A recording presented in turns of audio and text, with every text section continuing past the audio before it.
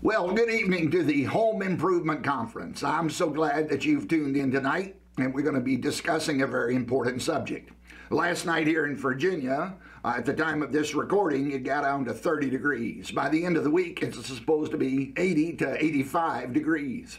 So between the pollen and the temperature change, I'm having an issue with my throat, but I trust that it'll be understandable and you can be helped and blessed. Now, tonight we're going to be talking about a happy home is where family members reconcile quickly.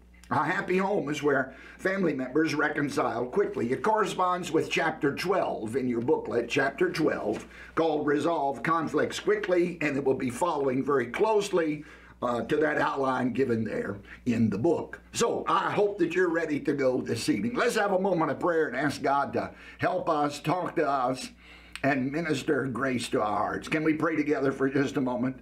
Now, in the quietness of your home, in your own heart, just give God permission to speak to you. Just take a moment. Give God permission to speak to your heart.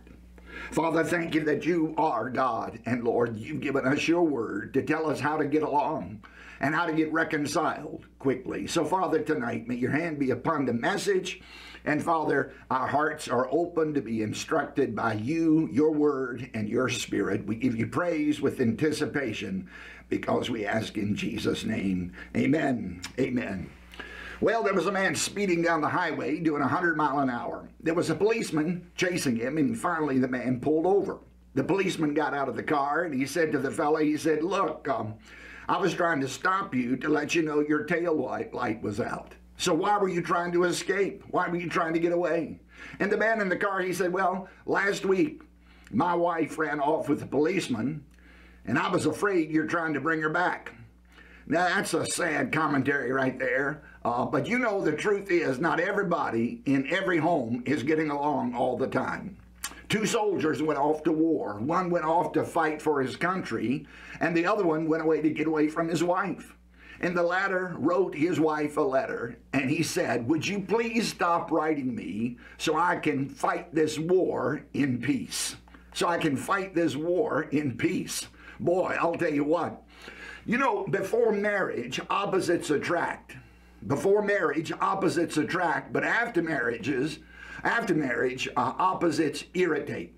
Before marriage, you have disagreements, but after marriage, you have fights. I think it was Leonard Ravenhill that said, when two people stand at the marriage altar, there's actually 6 people standing there. There's actually 6 people standing there. Number one, there's the person she thinks she is. The person the bride thinks she is. Then there's the person that the groom, he thinks she is. And then there's the person she really is. When they're standing at the marriage altar, there's also the person that she thinks he is. And there's the person that he thinks he is. And then there's the person that he really is. And you know, when you get married, 4 of those people evaporate on the spot, and you're left with 2 people. The person that he really is, and the person she really is. Now, somebody said there's 4 stages to married life, 4 stages to married life. There's romance, then there's the reality stage, then there's the regression stage, and then there's the rebuilding stage. And you know, rebuilding requires reconciliation. Reconciliation is all about conflict resolution. It's all about peacekeeping in the home.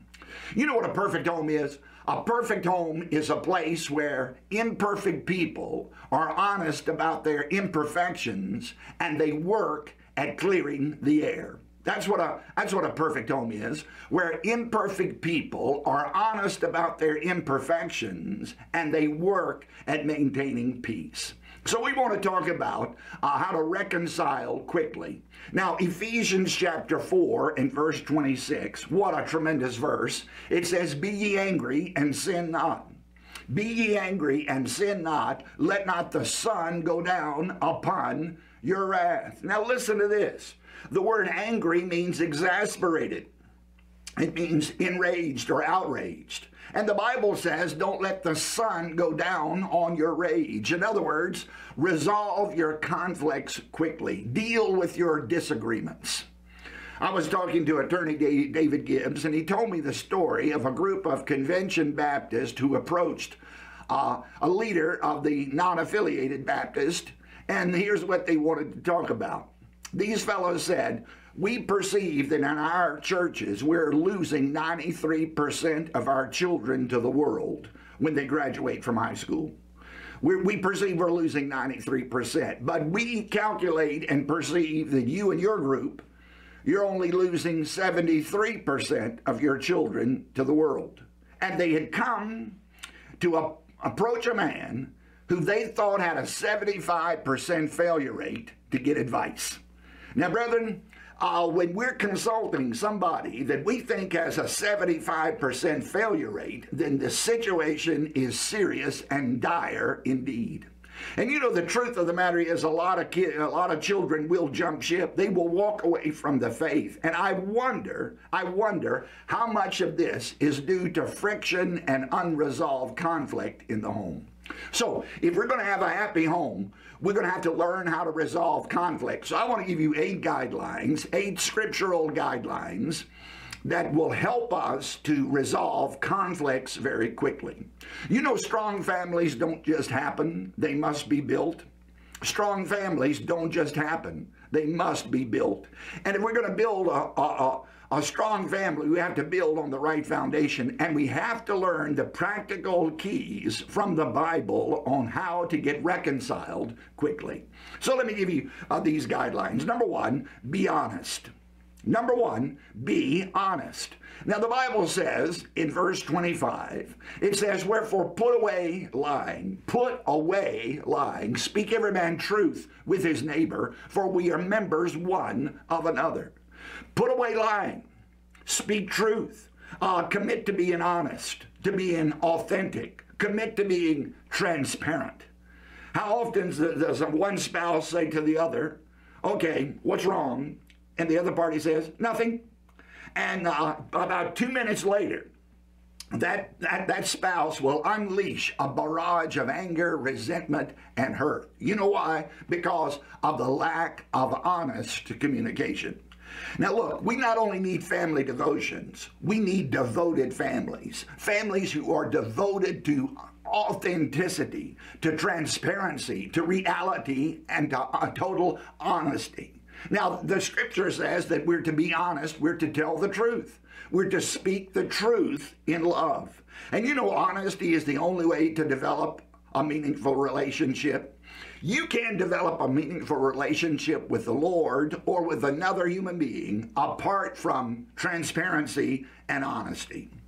Now, I heard this one time about the 5 levels of communication, the 5 levels of communication. Now listen to these. Level number 1 is the cliche level of communication. The cliche level. It's surface communication. Stuff like, hey, it's a beautiful day.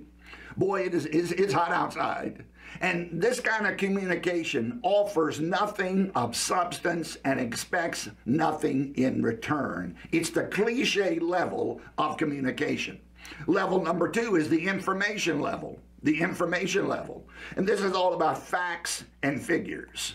Stuff like, hey, what's for dinner? Hey, what time is Billy's ball game? When is the office party? It's an information level. It's a little different from cliche, but not a whole lot. It's the information level. It's all about facts and figures. Level number 3 of communication is the I think level. The I think level of communication. Now, this is about ideas and opinions. It's more than the calendar and the calculator. It's the I think level of communication. It's like, hey, where do you want to go for dinner tonight? Where should we go on vacation? You know, relationships that develop no further than level 3 are really just acquaintances. There's no real deep fellowship and oneness of heart and soul. So there's the I think level of communication, and then there's the level number 4, the I feel level of communication. I feel. This is talking about values and feelings. This is speaking to what really motivates us. It's what I really care about. It's stuff like when a spouse or a family member would say to another family member, well, I feel we need to get more involved at church. It's coming from the heart. It's a heart level. It's a deeper level of communication. But the ultimate level of communication is level number 5, and that's the I am level of communication. The I am level of communication. It's all about reality, honesty, and being authentic. It's when we take the mask off. It's when we get real with God and get real with one another, and we move beyond surface level communication. I heard Les Olala say one time that most people never get beyond level 2 communication. Can you imagine living for 70 years and never getting down to heart level, I am level communication? When my wife and I got married, I've never had a problem talking, but my wife was a quiet person. So we decided that we would spend 30 minutes a day communicating one to the other. Now, we traveled in evangelistic work, so we had plenty of time traveling down the highway. And one day, it was my responsibility to lead in communication on any topic I chose. And then the next day, it was her responsibility to lead in a 30-minute conversation, communicating. I knew we had to learn to communicate to one another early on, or because if we didn't, we probably never would. Now, I believe it's never too late to start communicating from your heart. And, you know, as we grow in the Lord, we need to grow in our integrity and in our honesty. Now, sometimes in our home, we have family meetings, what I call a family meeting. About 8 or 9 years ago, I felt compelled to call my children and grandchildren in, and we had a family meeting. And I just felt compelled to ask them this question. Do you feel you're spiritually prepared for any type of crisis that might occur? I just asked them, I said, do you feel like that you're prepared should some crisis emerge? I felt in my heart I should just address this and talk to them. I had no idea, but come to find out, I had cancer and didn't know it, and that soon would be revealed after this family meeting. Now, sometimes when you feel compelled of the Lord, you just need to have a family get-together, what I call a family meeting. I felt impressed on another occasion to call my family in, and I asked them this question. I said, when was the last time you heard a Bible message on the subject of hope? When was the last time you heard a Bible message on the subject of hope? And they thought and thought, and they couldn't ever recall hearing a message dedicated to this great virtue called hope. And you know, sometimes as the head of your household, you just get a burden, a compulsion upon your heart. I want to encourage you to follow up on that and have seasons of open, honest communication. Now, I don't think that we ought to micromanage our grown children and their families. I don't believe in that. But you can still shepherd your family, no matter how old they are. I know a man in New Jersey, he's 91 years old, and for over 31 years, he's had a monthly family meeting. And then the children, grandchildren, great-grandchildren, spouses, anybody who can and wants to, once a month, come to his house, and they have a family meeting. Wow, what a patriarch. And I believe that that kind of communication will establish a tremendous integrity and a legacy in the home. Now, intimacy requires honesty. Intimacy requires honesty. And can I encourage you to have a heart-to-heart talk with your spouse on occasion? Have a heart-to-heart talk with your children. Have a heart-to-heart talk with your grandchildren. Shepherding your family requires honesty. And I want to tell you, nothing will ever get resolved apart from honesty. And that's why the Bible says that we're to be honest. But number 2, to resolve conflicts quickly, we have to learn to control our anger. Learn to control your anger. Look at verse 26 in your Bible. What does it say? Be ye angry, and sin not. Now, the Bible doesn't say don't get angry. The Bible says don't stay angry. Be angry, but don't sin. The Bible says harsh words stir up anger, but a gentle word causes strife to cease. You know, habitual anger is a learned behavior. You ever get around somebody that just blows up all the time? That's a learned behavior. And if you can learn a wrong behavior, you can learn a right behavior. So control your words and control your anger. Control your words and control your anger. You need to be careful about what you allow yourself to speak, because you can stir yourself up by the words you employ. And if you want to get something out of your mind, first get it out of your mouth. If you want to get something out of your mind, first of all, get it out of your mouth. In other words, watch your words. Be angry, but don't sin. Now listen, don't exaggerate the situation. Don't use exaggerated speech. Stuff like, you never hang up your clothes. And the guy's thinking, yeah, I remember doing that one time. Don't use this exaggerated speech. You never hang up your clothes. You're always late.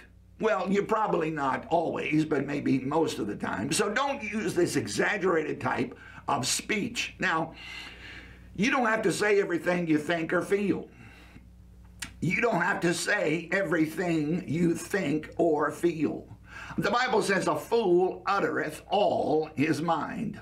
A fool utters all his mind. I was in the first grade and public school, and the second graders were putting on a play. Well, they got up there and put on this play. I was the last born in my home. I didn't know much about controlling my speech. I pretty much said what I thought. And after they had finished this play, the second graders, I just happened to mention to one of them, I said this, you know, that's the worst play I think I've ever seen in my entire life. Now, I wasn't trying to be hateful. I was just telling them what I thought. Well, that second grader went to her teacher and told her what I had said. And that teacher told my teacher, and my teacher told me that what I said was inappropriate. And I learned right then, you don't have to say, and you shouldn't say, everything you think or everything you feel. A fool utters all his mind. So don't speak everything you think. That's why the psalmist said, put a watch, O Lord, over my mouth. God put a guard at the door of my lips. Now, listen, be angry and sin not. You know what that means? Don't direct your anger toward people, but rather direct your anger toward the problem. Because it says in Proverbs, a brother offended is harder to be won than a strong city, and their contentions are like the bars of a castle. Listen, a brother offended is very difficult to reach, and when we say things, and when our anger explodes on people, and we unload on people, we erect barriers in relationship and in communication. So if we're going to resolve relationships quickly, then we have to learn to control our anger. Number 3. To reconcile quickly, you need to determine the right time to deal with problems. Determine the right timing to deal with problems. Now, verse 26 says, don't let the sun go down upon your wrath. Look at that. Don't let the sun go down upon your wrath. Handle disagreements quickly. Learn to use wisdom and handle disagreements at the proper time. Now, don't try to solve things when you're tired, because your perspective and your mood is not right. Don't try to solve things just before you go to bed. That's probably not the best time.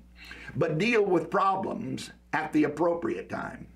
And often, the appropriate time is the moment when the things go wrong. And don't let the sun go down upon your wrath. But sometimes, especially with past situations, we need to use wisdom and timing to confront and talk about situations. Remember in 2 Samuel how David had committed adultery with Bathsheba? And he had gone for probably a year, they say. And the Lord sent Nathan to David. And it might have been a year later. But Nathan the prophet waited for the right facts, and he waited for the right time, and then he confronted David with that story. So don't rush like a bull into the china shop and just try to just be so impulsive about situations. I have a friend. He came to the Lord. He got born again. He got converted. He got saved. But buddy, he went home and he laid down the law. He poured out the liquor. Him and his wife had been drinking for the longest kind of time. And he made some radical decisions with no concern to bring his wife along with him. And she left him. She divorced him. And you know, the lesson here is learn to discern God's timing. Use God's wisdom. And if it's possible, if something happens today, don't let the sun go down upon your wrath. But if it's been a matter that happened a long time ago, you might want to use God's wisdom and discern God's timing when you confront those situations to seek to put things right. Rule number 4, to reconcile relationships quickly in the home. Be committed to a creative alternative. Be committed to a creative alternative. The Bible says in verse 28, look at what it says. It says, let him that stole steal no more. Let him that stole steal no more, but rather let him do that, working with his hands that which is good. So the text here is saying, stop stealing and start working. Look for a creative alternative. Now, you've got to replace the negative with the positive. And I think it was Jim Benny that talked about 3 keys to lasting change. 3 keys to lasting change. In Ephesians chapter 4, the scripture says that you put off the former conversation concerning the old man, which is corrupt according to the deceitful lust. Put off the old man. Verse 23, and be renewed in the spirit of your mind. Verse 24, and that you put on the new man. So there's 3 keys for lasting change. Repent, renew, and replace.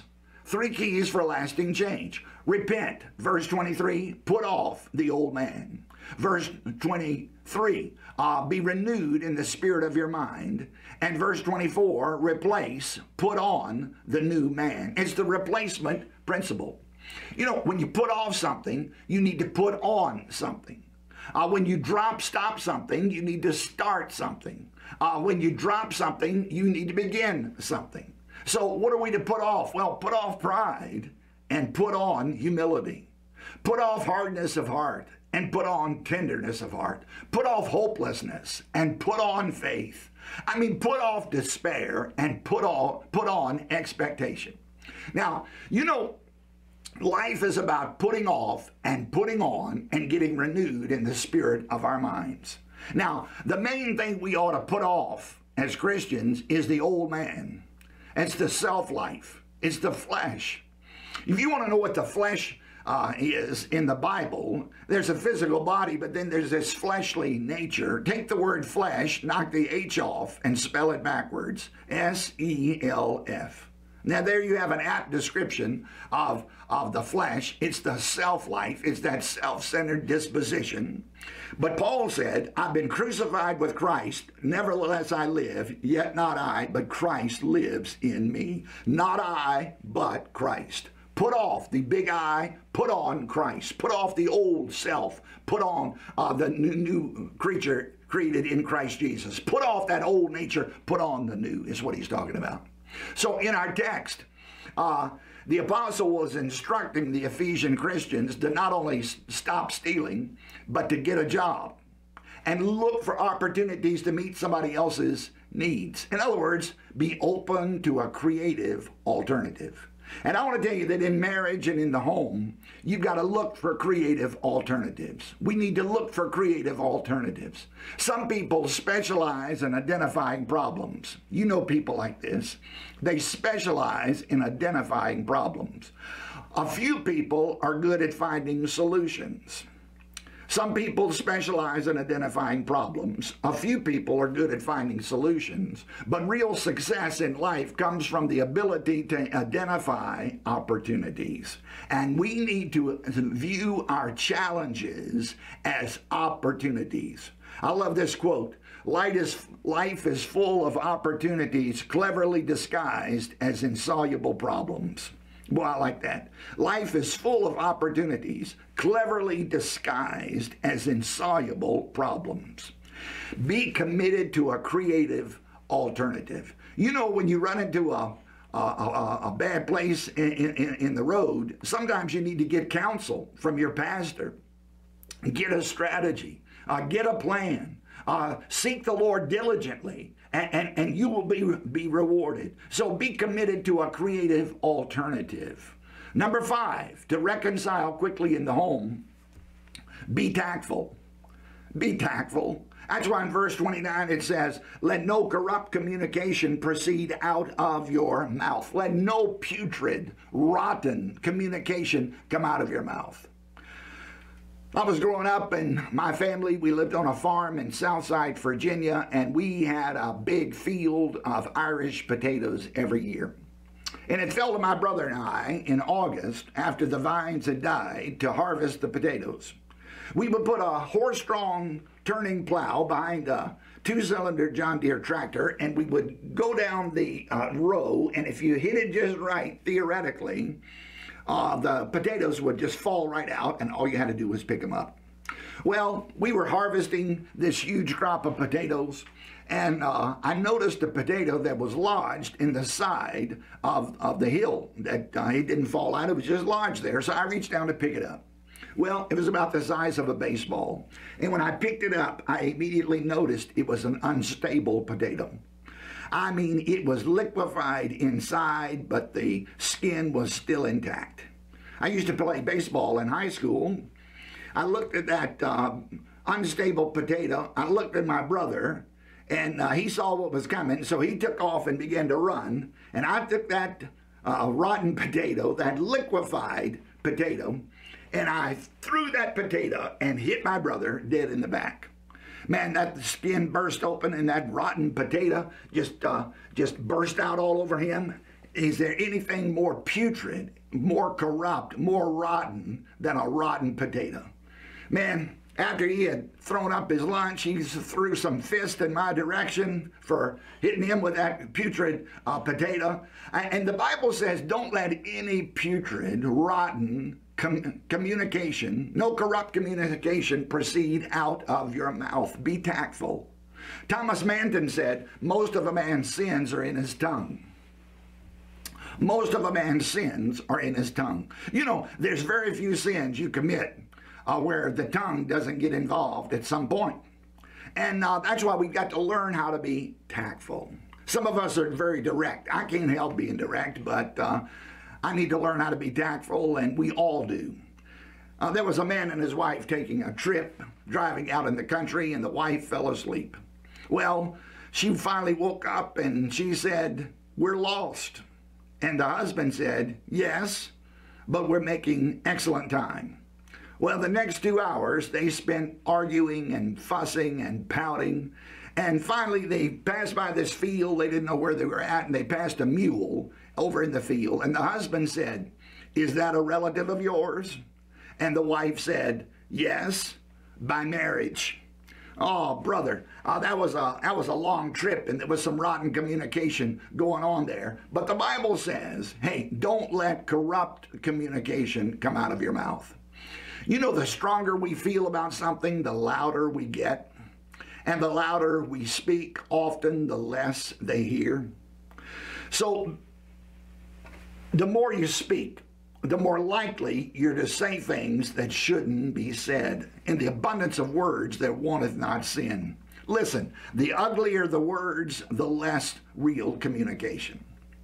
Somebody said it takes 2 years for a child to learn how to speak and 50 years to learn how to keep quiet. I'm not sure that 50 years is enough for some of us. But listen, if your brain is in neutral, make sure your mouth is not in high gear.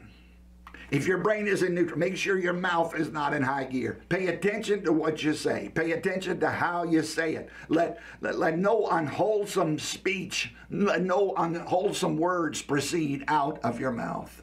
Doesn't the Bible say, a soft answer turns away wrath? So it's important to use proper wording. Now look, when we're addressing one another, our children or our parents or our siblings, we need to understand that accusations harden the will.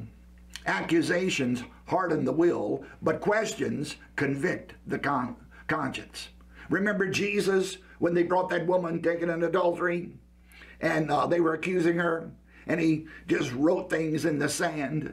Accusations harden the will, but questions convict the conscience. Maybe he was writing down the sins they were guilty of or the people they had been involved with. I don't know, but I know this is true, that when you attack somebody with an accusation, they bristle up and it hardens the will, but questions can convict the conscience. So seek clarification. You know, Nathan gave the story of that rich man with all those animals to David, who had confiscated the one poor man's lamb. And that story absolutely broke David. Those words from Nathan the prophet spoke to his heart, convicted his conscience. Listen, be tactful. Now, if we want to learn how to resolve conflict in the home and reconcile quickly, number 6, stop grieving the Holy Spirit. Stop grieving the Holy Spirit.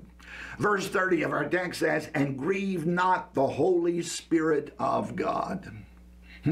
Stop distressing the Holy Spirit. Stop bringing heaviness to the Spirit of God. Now listen, when you're under the control of the Holy Spirit, the carnal fight has been taken out of you. Now, how do we grieve the Holy Spirit? Well, with unforgiveness, obviously, with unthankfulness. And when we remain unreconciled, we're grieving the Holy Spirit. And the Bible says, don't grieve the Spirit of God.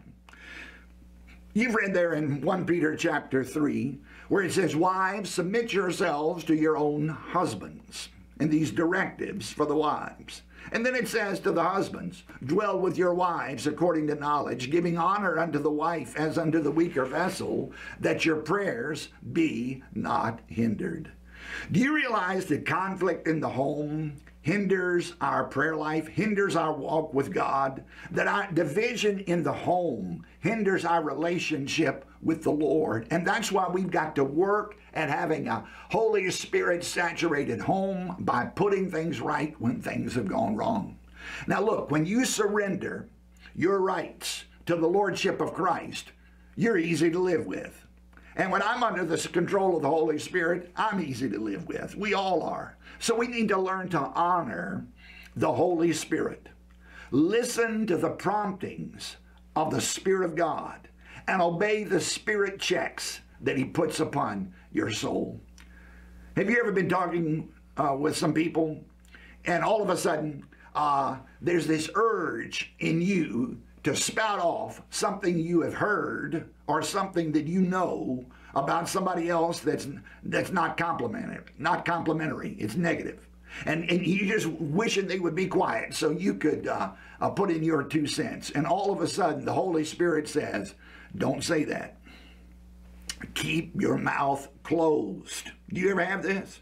That's a prompting. That's a check of the Holy Spirit. And when you learn to not grieve the Holy Spirit by being quiet when the Spirit of God tells you to clam up. And sometimes you just got to do this. And keep our mouths closed. When we listen to the Holy Spirit and when we obey the checks from the Holy Spirit, our homes will be happier places. You know what we all need? We need a PhD in repentance.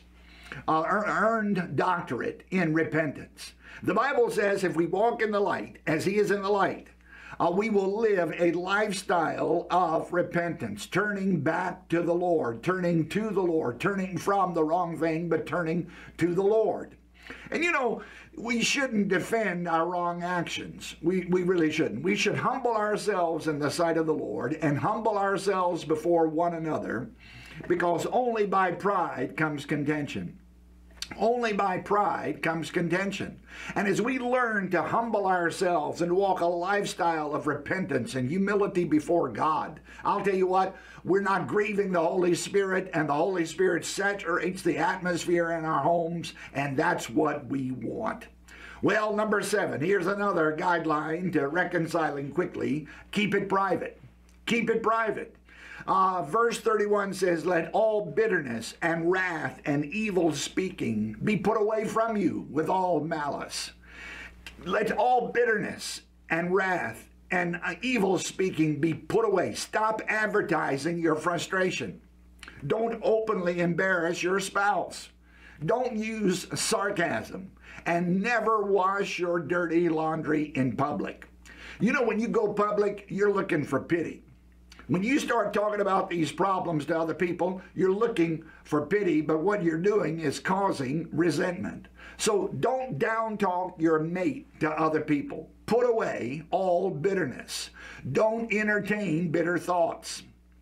Don't do evil speaking, bitter talk to other people. Put off all of these things. Keep it private. You know, the only people you ought to talk to about your problems are people who can help you solve your problems. So keep it private. And then number 8, to have a happy home and reconcile relationships, we need to learn how to restore our relationships. Now, verse 32, boy, what a tremendous verse. Be ye kind to one another. Be kind to one another, tender-hearted, forgiving one another, even as God, for Christ's sake, has forgiven you. Be kind. Hey, ask God to show you ways to be kind. You know, when there's been a wound, there needs to be careful treatment. That's why the Bible says, be tender-hearted, forgiving one another. Be compassionate. You know, time does not heal all wounds, but it does take time for wounds to heal. Time does not heal all wounds, but it does take time for wounds to heal. So seek to be a peacemaker. We've got to work at the I am level of communication in our homes. The down deep, from the heart, the who we are, the I am level of communication. And the marriages that work are the ones that people work at. The families that are happy are the ones who have learned to resolve conflicts. Now, conflicts are inevitable, but conflicts are solvable. And we can use these guidelines to help heal and to resolve conflicts. Be honest. Be real. Speak the truth in love. Learn to control your anger. Of course, you're going to have these things rise up in your heart, but learn to control your anger. Be angry, but sin not. Use right timing. Use wisdom to resolve things. And don't let the sun go down upon your wrath. Number 4, use a creative alternative. You know, if you've been stealing, start working with your hands. If there's something wrong in the home, put that off, but put on something to replace it, a positive replacement. Number 5, be tactful. Hey, learn how to be tactful. You know, some of us are so direct in our communication, but we can learn to have humility and be tactful. Number 6, stop grieving the Holy Spirit. Oh, stop distressing the Spirit of God in the home, man. We want an ungrieved atmosphere in our homes. Keep it private and restore your relationships. Do you know you can work in making your home a happy place by celebrating victories daily? You know, when my wife and I would travel in churches, we would see people who weren't getting along. But brother, we determined that we wanted our home to be such a happy place that when our children grew up and got older, they would want to return to our home. And I'm telling you, you can use these principles of keeping the lines of communication open, to keeping a happy, positive, celebrative type atmosphere in the home to where there's unity and your family stays together. So I would say this, that what part of this message spoke most to you? And are there actions that need to be taken in your family to make your home a happier place? I know the pastor's going to lead you in a season of implementation, and I trust you'll pray together, and we'll join here again tomorrow night for another session in the Home Improvement Conference. God's blessings on you as you pray and implement. Pastor Shoemate, God bless you as you give direction. Looking forward to tomorrow night.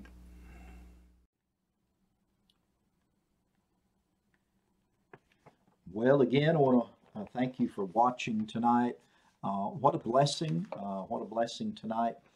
I asked myself a question as he was talking and finishing up the lesson tonight, and and what part, and he asked the question himself, what part of the message spoke to me mostly. And I'll have to say it'd be easier for me to say what part of the message didn't speak to me. It'd be easier for me to list that, because there'd be practically very little that really didn't speak to my heart.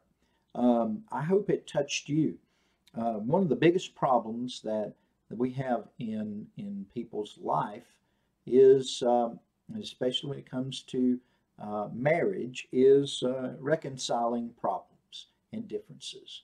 And tonight, as we've heard the truth from God's Word, I want to challenge you not only to just to listen to what Brother Harold has spoke tonight, but more than that, let God and let His Word help you to be able to take the truth that we've been given tonight and apply that to our life. Can I tell you, I am convinced tonight that what we have heard tonight through the teaching of God's Word is sound doctrine.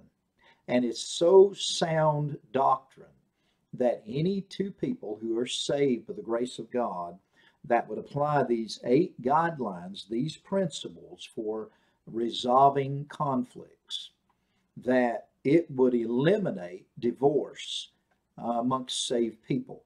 If we, as God's people, would apply these truths and the things that we've been taught thus far in this meeting, I think it would help us all to understand reconciliation is an important part of marriage. It's a biblical term, and it is exactly what we needed to hear tonight. What spoke to me? Well, a lot of different things. I jotted down as he was teaching.